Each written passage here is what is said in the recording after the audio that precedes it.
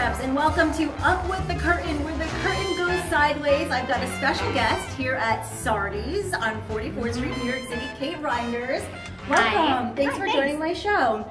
So you are in Meteor Shower, and you are one of the standbys for two very funny and famous ladies, Benanti and Amy Schumer. What is that like?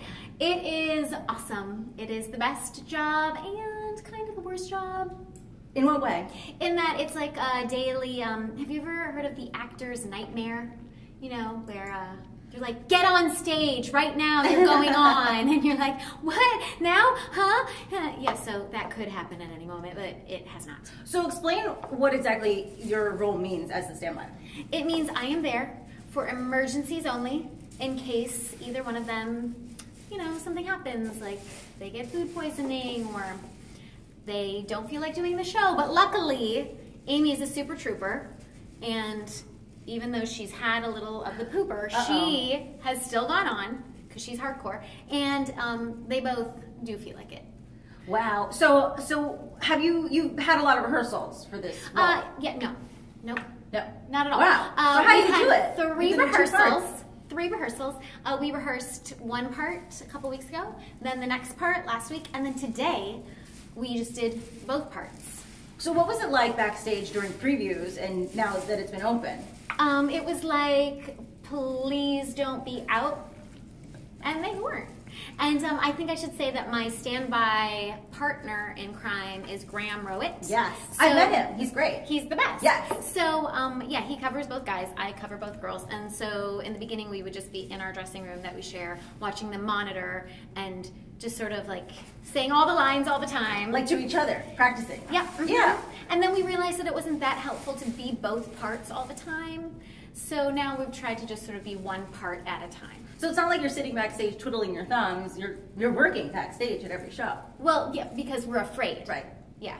And because I feel like it's the sort of thing, like, if I'm totally prepared, then I won't have to go on. But if I'm not, then the phone could ring at any second. What is the backstage environment like with so many funny people involved in this show?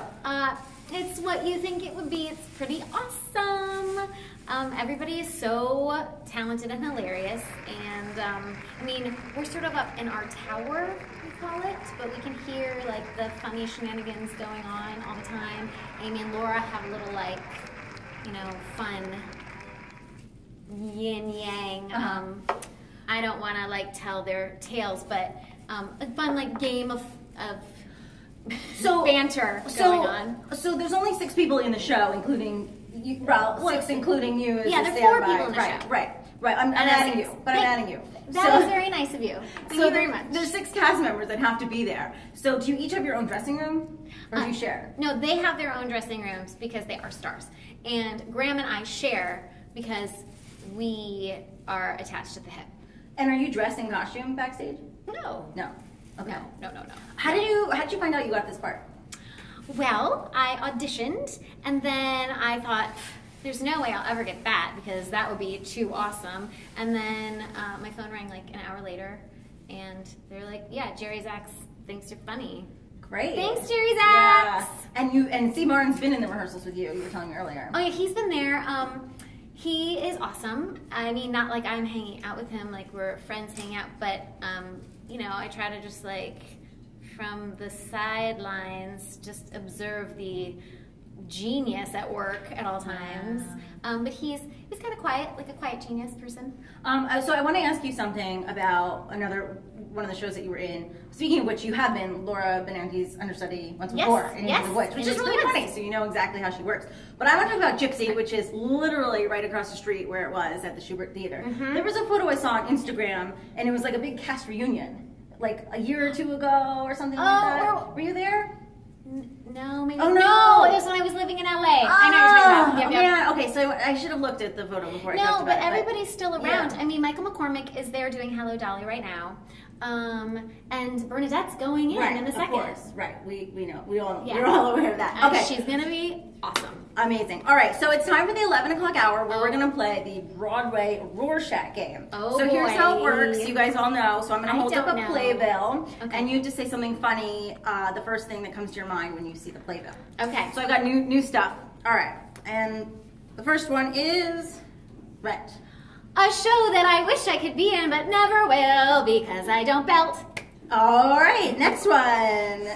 Xanadu. A show that I could be in because I like to roller skate. Oh my gosh, her skill set's right there. And this one is back on Broadway. And we love her. Carrie we love Butler, her. back She's on awesome. Broadway in a few more months. All right, Thou Shalt Not. That looks like a show that I would absolutely like to be in. You Actually, could. You I feel like my could. husband and Levering. we could be in this because this looks like the kind of parts that he's really good at. Kate Levering was in this show. Oh, yeah, she's cool. You could do that. Yeah, her name's Kate. Yes, there we go. My name's that was Kate that too. show. All right, and the last one, I can't remember what it is. Oh, The Addams Family. I actually never saw it. Sorry. All right, Kate Reinders, thanks so much for being on my show. See you next time. Thanks for having me. Bye.